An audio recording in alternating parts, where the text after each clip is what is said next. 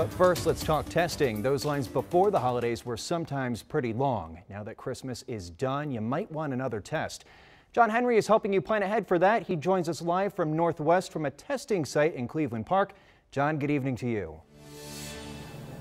Hey, Mike. Yeah, locals all across our region continue to look for rapid tests like these or drop off PCRs in locations like those. That holiday rush for testing has been hard to miss in our area, and local health experts hope that practice remains in the days and weeks to come.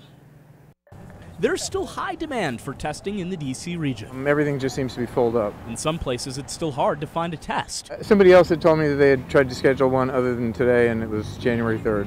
Luckily for Mac McKinsey, he was able to find an appointment for Monday through a private tester in Arlington. He said he wanted to get a test just in case. I mean, this can be really asymptomatic, and you can end up giving it to somebody and not knowing. Many locals feel the same way, especially as the virus continues its rapid spread. These are how many cases were reported in D.C., Maryland, and Virginia between the 23rd and 26th. D.C. health data shows 1 out of every 73 people in D.C. tested positive in those 4 days. So to keep up with all the testing demand stemming from concerns over Omicron's spread, Loudoun County announced Monday it plans to hold 2 free COVID testing events for its residents this week.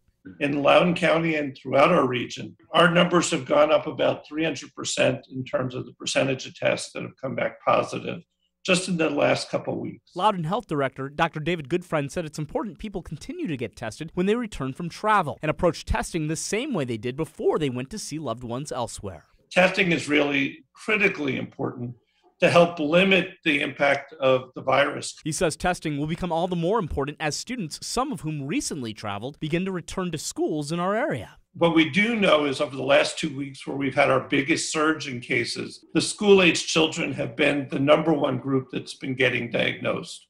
So we have a lot of kids out there who are infected and they're due to come back to school, at least in Loudoun County, within a week. And Mike, Dr. Goodfriend adds he expects testing to remain relatively strong here in our area because of those families with school-aged children. From Cleveland Park, John Henry, WUSA 9.